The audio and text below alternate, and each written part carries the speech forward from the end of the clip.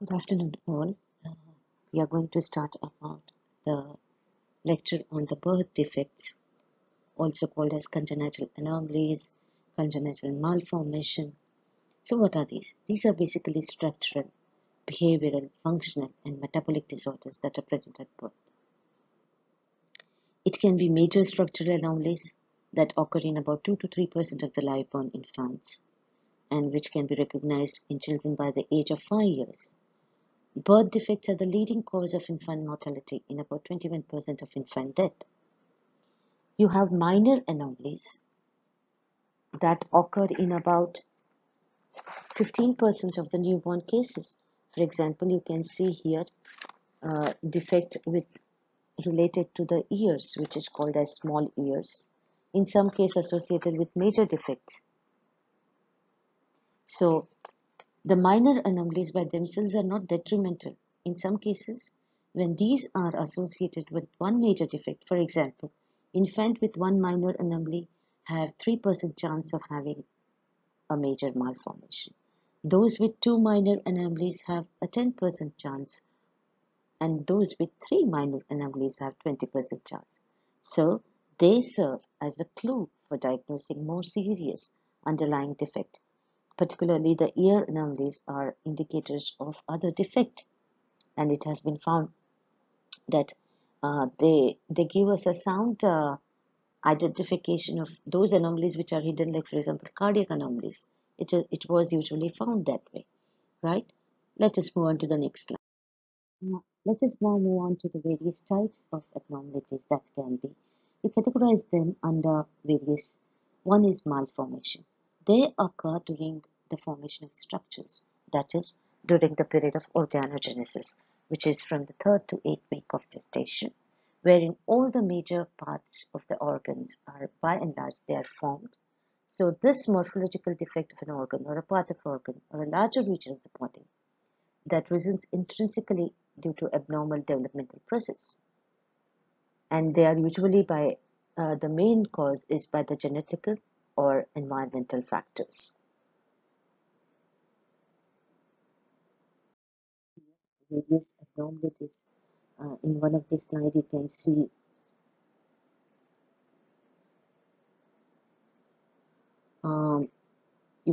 anencephaly, you can see spina bifida, and there in the fingers you have additional finger there. So these are all the type of anomalies. These are malformation that was during the process of development when the organs and tissues were laid down. The defect occurred then, and that lead to the problem of malformed structures that were formed during this period of time. Various abnormalities that are seen here. In one of the slides, you can see anencephaly, where the brain is, the central nervous system part is not developed. Another is the spina bifida. Here in one of the slides, you can see picture. You can see there is an additional digit.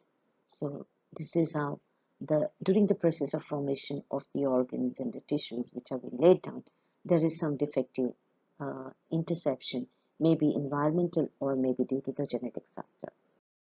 The second variety of abnormalities is classified as disruption, which is a morphological defect of an already formed organ, part of an organ, or a larger region of the body. Now, already the organ is formed, and maybe because of the exposure to teratogens or an interference with an originally normal developmental process, that has led to a disruption. So here I can give an example of umbilical band, one of the conditions that has seen. We will show you in the next slide how it formed. Here one of the examples of disruption is amniotic band sequence, which is a syndrome, a broad term for a group of congenital abnormalities that occur when a band of an amnion, the inner lining of the amniotic sac, peel away from the sac and attach or wrap around the parts of the baby's body, disrupting the normal function. Here it has already caused amputation of the foot. So this is one of the examples of disruption. Gastroschisis is another example of disruption, wherein is a birth defect that develops in the baby, where the opening forms in the baby's abdominal wall, and the baby's ball pushes out through this hole, and that it develops outside the baby's body in the amniotic fluid. So this is another example of disruption. You can see here there is a partial disruption of the abdominal wall in the area supplied by the right omphallomesenteric artery. There's a opening there which you can see in the picture over here.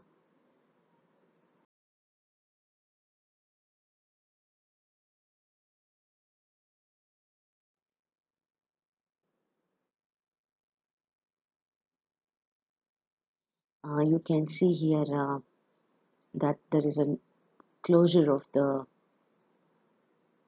defect in the gastroschisis where the bowel was out and it has been closed.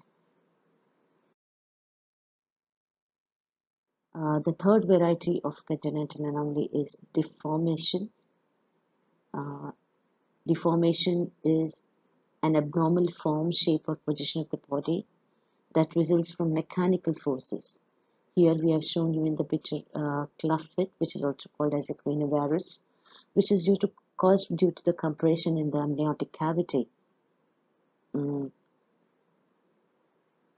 have mentioned you a term that is oligohydramnios, where the level of the amniotic fluid is decreased below 400 ml. So that time you know the function of the amniotic fluid. It helps allow the movement of the fetus.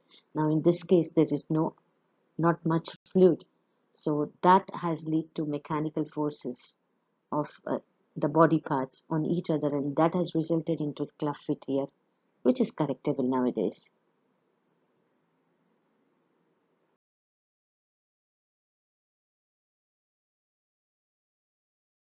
Variety of abnormalities, dysplasia. You already know a cell undergoes various modification, various method of adaptation, starting from metaplasia, then dysplasia, anaplasia, and neoplasia. Dysplasia is abnormal organization of the cells into tissue and its morphological results. Abnormal tissue formation, so that is dysplasia.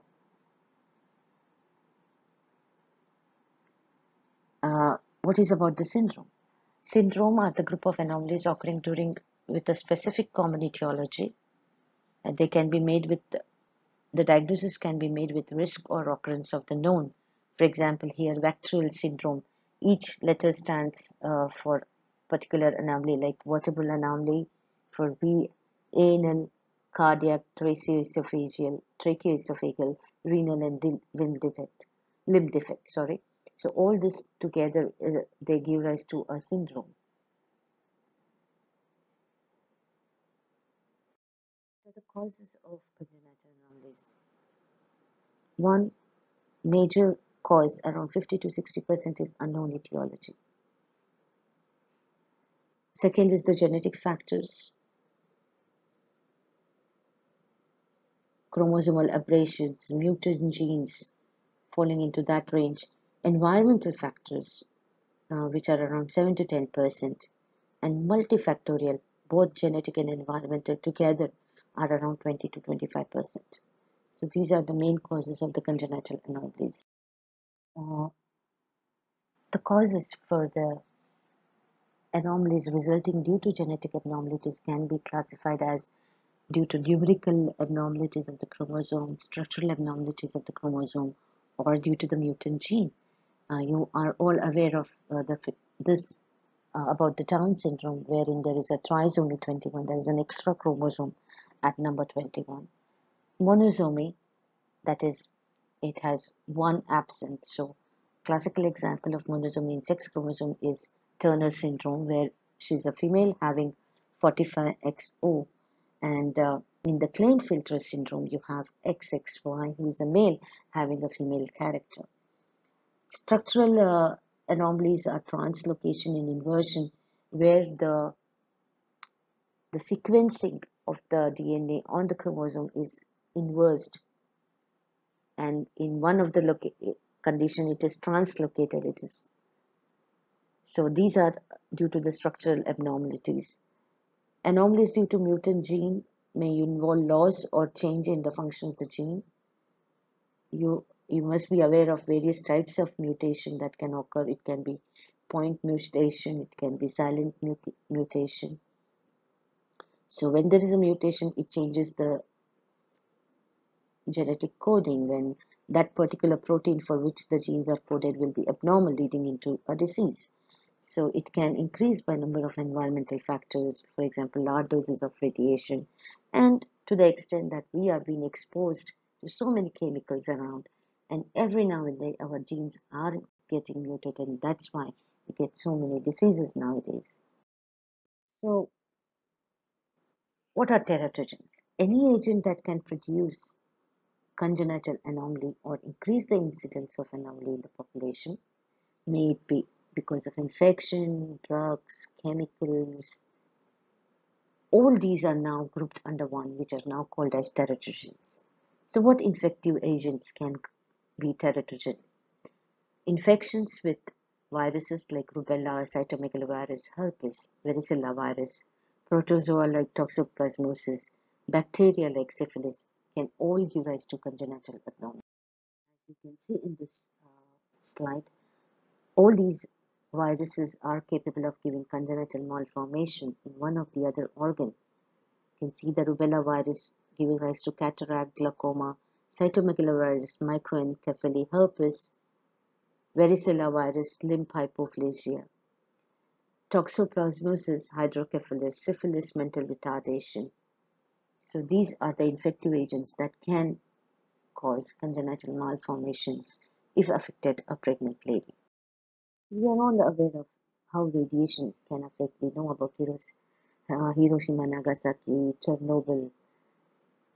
The dose of radiation, the duration of exposure, and the stage of development of the conceptus at the time of exposure plays an important role on to the extent how it can cause congenital defect. And they are, as we have mentioned here, the example of Hiroshima, Nagasaki. And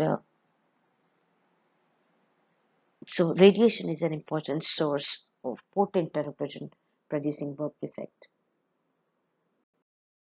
This slide gives you various drugs that have to be avoided to a pregnant lady and which are known teratogens that can lead to.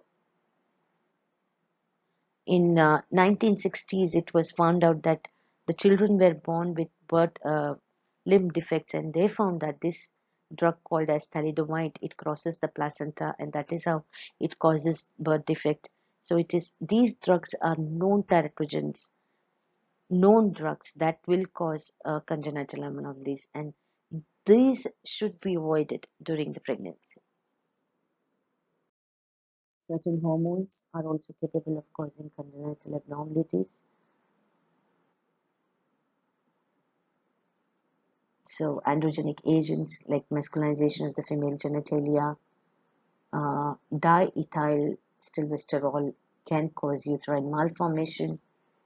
Maternal diabetes is known to cause neural tube defects. Maternal obesity also known to cause neural tube defects. And last but not the least, a pregnant lady should avoid consuming alcohol, cigarette smoking, and drugs. So they are known agents that can lead to congenital abnormalities. You can see in the picture here, there is a cleft lip and cleft palate, fetal alcohol syndrome. You can see, though cleft lip and cleft palate is now surgically we can correct it, but it can, the alcohol, the cigarette smoking can lead to cause various other malformations which are not corrected. So it can lead to a permanent damage to the fetus.